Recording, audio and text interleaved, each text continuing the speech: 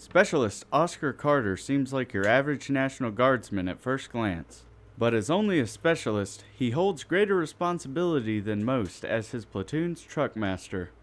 He does a job that normally we'd have an E6 do, and as E4, we're very proud of him. Specialist Carter wasn't always truckmaster. He started out his deployment as a gunner. Riding down the road, blast holes everywhere, hit a hole, boom, hit my back. After his injuries forced him off the road, he was offered a chance to go home. I can't do it. It's not something that I can deal with lightly. I'm leaving when everyone else leaves.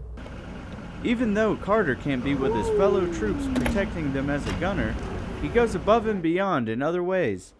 Whether it be taking a hand in work that needs to be done, personally bringing food for soldiers going on convoys, ensuring vehicles are ready to roll, and even wishing soldiers a good trip with a hug to boot.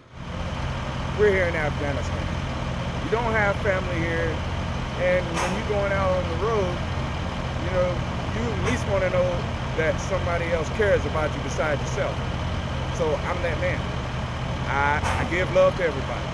With a truck master like Specialist Carter, the 1138th Transportation Company's 2nd Platoon is in good hands.